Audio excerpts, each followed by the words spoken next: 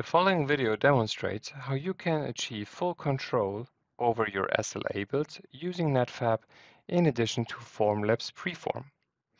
It includes specific use cases that show how you can easily maximize your Formlabs user experience.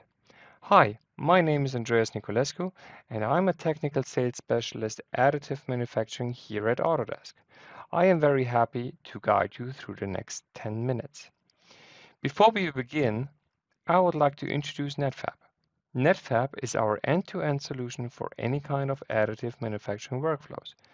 It can cover pretty much anything from CAD import over latticing and optimization to repairing and even support generation and/or simulation.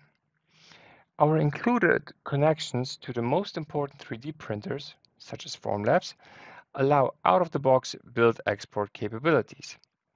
In the following, I would like to give you 4 very common use cases in which Netfabb can provide a quick and easy solution to your problem. So we are starting right here in Netfabb with our Formlabs Form 3 already open. As we can see, we already have 2 parts in our build. Apparently, there is an issue with one of the parts as we have this very big warning sign right here in the bottom corner. Our platform overview shows us that our dental piece right here has an incorrect mesh and requires fixing. As we can see as well, the part is basically just an open surface that we got right from the dentist. If we want to print it, we would have to prepare it to a closed mesh. First of all, we're going to reduce the size of the model as we are mostly interested in the teeth and we do not want any of the remaining gums. So we can basically cut it off right away.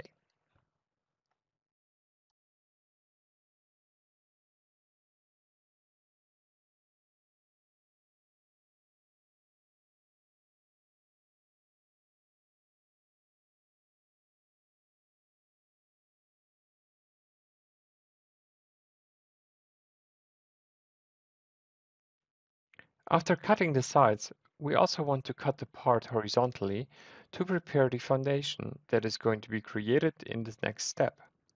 In the repair module, we can now see how the big yellow edge is defining the open contour of our part. First, we are going to remove all noise shells that may be a side product of our cutting activities so far. The main part here in this module is the extrusion in Z direction so that we can get a good enough base for our solid model. After the extrusion, we have enough material that we can work with to create a solid.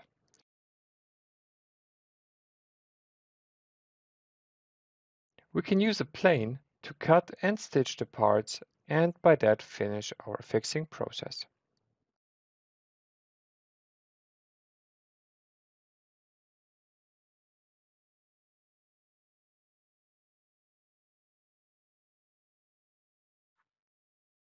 As we can see, the part is now a closed solid model. That means our fixing process was successful.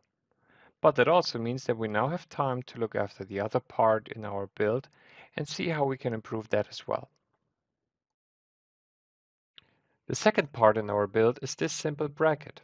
As it seems, the support that we find on this part is rather massive, and by that consumes quite a bit of space on our build platform. I would propose that we take a look and see how we can optimize our support in a way that it still holds the part but can be produced faster and more effectively. In order to do so, we have entered our support module, which gives you access to a variety of different support types. These can be defined manually or fully automated using customizable support scripts. Scripts contain many different settings that include clusters. These are basically defining the areas that require support, and the support types and geometries itself. We're now going to choose a support that uses a bouquet or a tree support structure instead of this adaptive lattice. This is going to save us a lot of time and keep the support as strong as we need it to be. As our current parts are now repaired and supported, we should probably add more parts to fill our build platform. Let's see how that works. I would like to go for a simple impeller that I have created earlier on in Fusion 360. As you can see, Netfabb accepts a variety of different file types, not just mesh types such as 3MF or STL, but also the most important CAD types such as Inventor, CATIA, NX, and of course STEP and IGES, you name it. Working with CAD files is one of my favorite things to do in Netfabb. During the import, you may define the tessellation level of your part.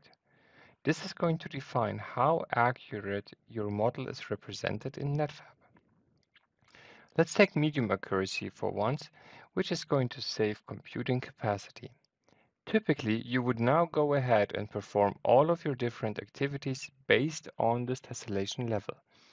As soon as you finish your data preparation, you can always go back and retessellate to a higher level so that you can export using the best possible part quality. I think we might have one more part to work on. I have added another bracket to our Form 3. As you can see, this one is pretty large and bulky. It is pretty much going to consume a lot of build time and resin as well. Therefore, I would like to facilitate printing by applying a lattice to the part. I have already made some preparations up front. I have divided the parts into different segments that will now go into Netfabb's Lattice Commander easily via drag and drop. In here, we can now specify which of these parts are going to be used as a lattice, as a skin, or as a full volume. Let's start with a small part here on the left. This one I would like to be kept as is, full volume, so no changes here from our side. The larger part, however, is first going to be replaced by a lattice. With Lattice Commander, you have the ability to use a variety of different lattice geometries that can be applied in different sizes, thicknesses, angles, and so on.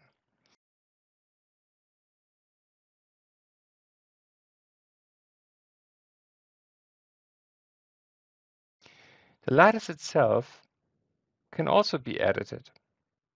I'm going to show how to automatically delete all open beams so that all beams are connected to a main grid. This is also going to reduce the amount of beams that exist. The lattice itself is not really helping us at the moment as we are missing the outer geometry of the part. For that we are going to create two additional skins on top of our lattice. We are able to delete faces that we do not require so that the lattice can be exposed to the outside and the resin can flow out. We want to do the same thing for the small geometry here in the center. The only difference is that we want to treat it as a whole later. No lattice should be penetrating this geometry in the final component.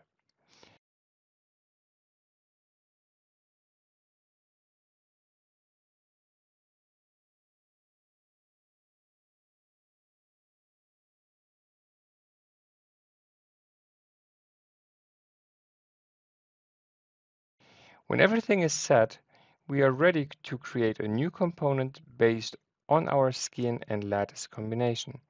We can now take this to our Form 3 and replace its predecessor.